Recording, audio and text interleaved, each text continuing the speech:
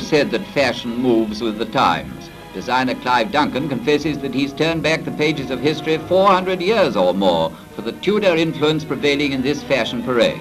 Now here's a dress in blue satin, giving that Elizabethan appearance by its enormous sleeves rising 4 inches above the shoulders.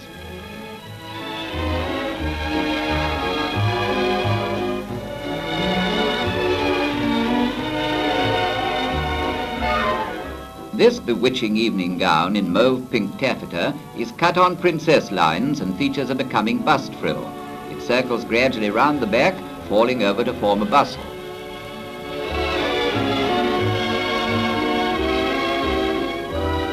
The lady in the pillory, or so the severe white collar suggests. It forms a halter neck to this brilliant creation. Cut to enormous proportions, this dress in black pult falls to a wide hem frill. Sigh no more, ladies. They'll be here in the autumn,